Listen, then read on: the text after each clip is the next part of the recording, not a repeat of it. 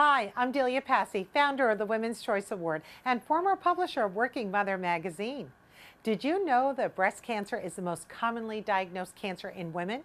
In fact, breast cancer is the second leading cause of death among women.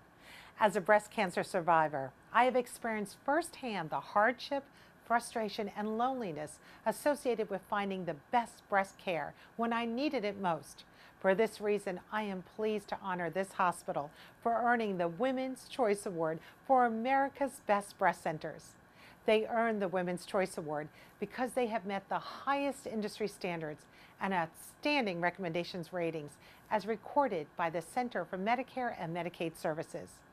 We applaud their commitment to excellence in meeting the needs and preferences of their female patients and their families. And of course, their commitment to the Women's Choice Award mission to empower women to make smart healthcare choices for themselves and their family.